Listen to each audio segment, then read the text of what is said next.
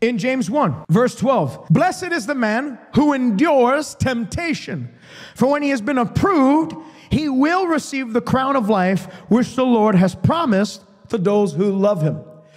James here says that there is within the believer's spirit sufficient power by the Holy Ghost to endure temptation and not fall into a cycle of sin. James, in clear terms, says, blessed, makarios, happy, blessed, joyful, is the one who endures temptation. I want you to write this in the comment section. I can endure temptation. I can endure temptation. In my generation of preachers, unfortunately, there's a false teaching circulating that in this life, we will never be able to resist temptation successfully. There's always going to be failure on this side of eternity. That's not the standard that the Bible, that's not the bar, rather, that the Bible sets for the believer. Jesus himself told the woman caught in adultery that you should go and sin no more, now that I've forgiven you.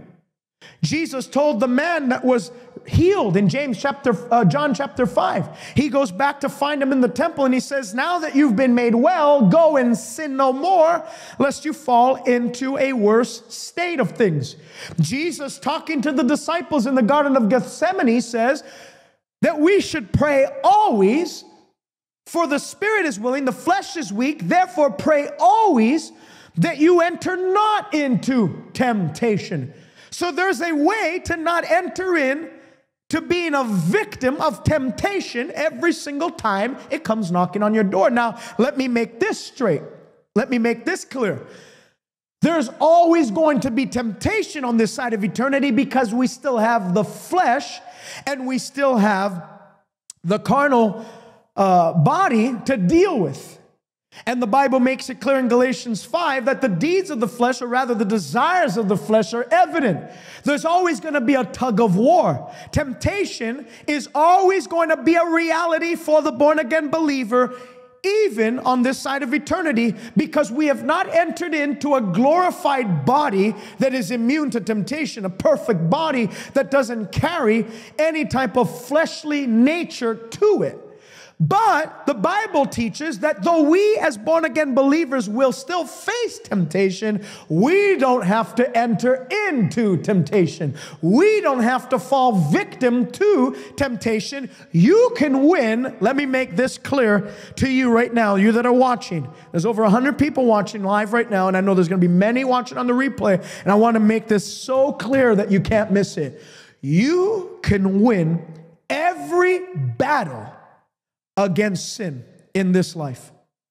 You can win every battle against sin in this life. Paul said in Romans 6 that we are no longer under the dominion of sin, but sin is under our dominion. Now here's where people get mixed up. Brother Ted Shuttlesworth Jr., he put this tweet out the other day, and it rings so true.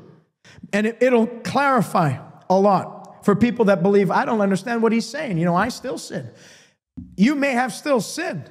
You may still sin tomorrow. But the fact is that the biblical bar is that you don't have to sin. And the standard is holiness.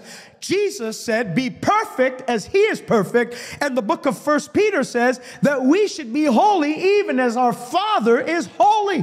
The standard is God's holiness. And here's what Brother Ted Shuttlesworth Jr. said.